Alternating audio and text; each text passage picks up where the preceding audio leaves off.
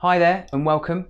I'm Bert and today is Friday, which means only one thing. It is your weekly top up of oenological nonsense poured by myself. Now today we're going to be drinking this. It's a 1990 Clos de Vougeot Grand Cru. Now something this old deserves all the respect that you can possibly imagine that you could ever give it. So I'm going to teach you guys, I know it sounds ridiculous, but how to open a bottle of wine this old. So what we do is we want to get the foil off. Now something as old as this might over time have leaked some seepage. You'll see it's starting to come through. Now that's just where the wine starts to come through. It's what we call the angel's share, and you'll notice it here. It's ever so slightly down, and that's just where the wine naturally sort of pours out, and that's why corks are actually porous, is to be able to enable that to happen. So wish me luck. Oh, look at that. So you can see where I've been laying it down for so long that the cork is beautifully wet, which is great because if your cork is dry, it means it might crumble. So look, I mean, this is exactly what you wanted. Look at that little number there. And if you hear any little noises in the background, that's baby wine Bert after having just done one of the most savage poos we've come across yet. Now, key point about pouring something like this out is you want to hold a torch. Now you guys unfortunately won't be able to see it on your end because the camera's not quite good enough, but I'm going to hold this torch here.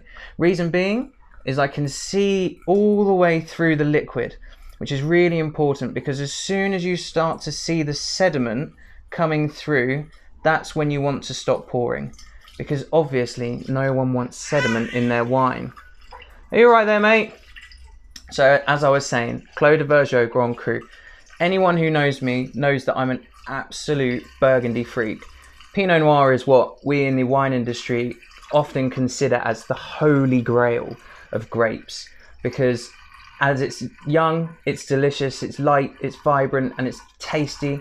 And when you get to this sort of level, real serious kit, you get these gorgeous, savoury, farmyardy, mushroomy notes. Will be 2 minutes, mate, and it just becomes one of the most amazing things. Now once this is poured, which isn't going to take much longer, we're going to leave it for about half an hour, maybe just a little bit less, to open up. Now look, I can start to see the sediment just at the bottom there, and I think that's a wrap.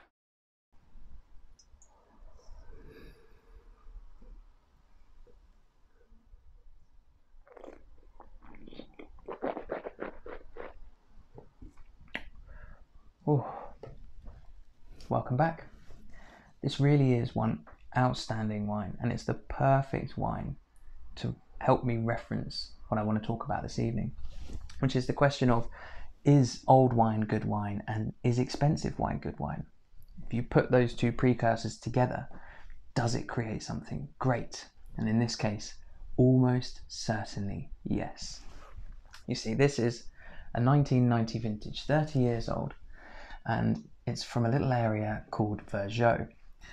This particular one is from the Clos de Vougeot, which is a single vineyard area that's completely walled off, 50 hectares, and it's owned by 82 different people, which is a really funny thing, to be perfectly honest. It's about 182 acres owned by 82 people. Some parts of it are known to be better than others, but it's all certified Grand Cru, and it's known to be one of the best vineyards in Burgundy. Grand Cru means that it is an area that has all the perfect aspects for grape growing.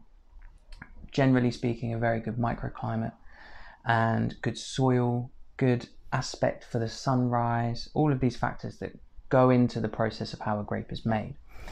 And generally speaking, when we look at something that's Grand Cru, we know that the quality of the fruit that we're going to be getting is of something that structurally will be able to age quite well. And then when we put it into the vinification process, we can make sure that that definitely happens.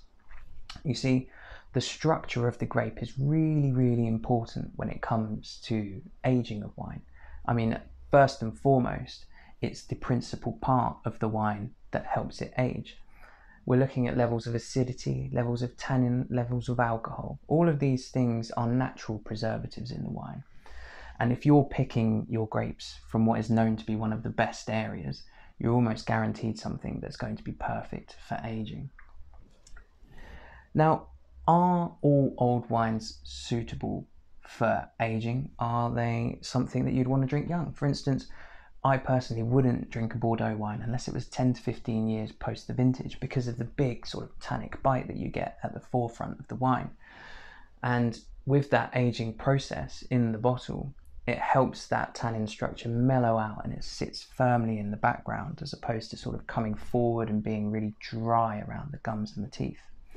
But Pinot Noir is naturally low in tannin, so why would it benefit from the aging process in the bottle? Pinot Noir can be drunk quite young, and it'll be fresh and it'll be vibrant. The acidity will be brighter than anything you could imagine.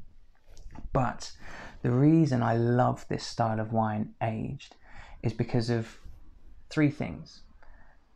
When we taste wine, we look at the primary flavours, the secondary flavours, and the tertiary flavours. The primary flavours are what come from the fruit. Secondary flavours are what come from the vinification processes. So are there any oak aging? Is there any time on the lees?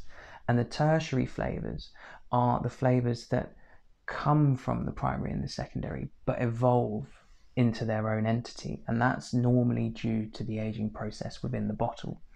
Pinot Noir is a great example because when it's young, it's bright, it's cherries, it's slightly floral. When it gets a little bit older, these sort of farmy, mushroomy, it almost represents the food, the terroir of where these grapes are from, and it's a magical thing. We're now about 2 hours in having opened this, and it's gone from this sort of farmy, mushroomy bottle stink, and it's opened up into this beautiful cherry blossom, hints of violets, with this little kick of star anise at the back. The acidity is silky, it runs all the way to the back of the palate, and it's an absolute delight. And a wine like this, suitable for aging, that takes you on this journey, does a wine that gives you that entire journey warrant a hefty price tag? I mean, the answer is yes, of course. I mean, why wouldn't it?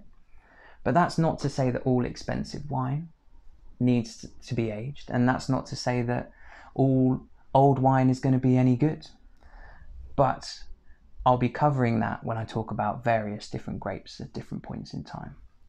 For now, I wanted to concentrate on this beautiful little gem, of which I managed to pick up for €90 in a tiny little cellar in Burgundy last January, before the world all started to stop because of COVID.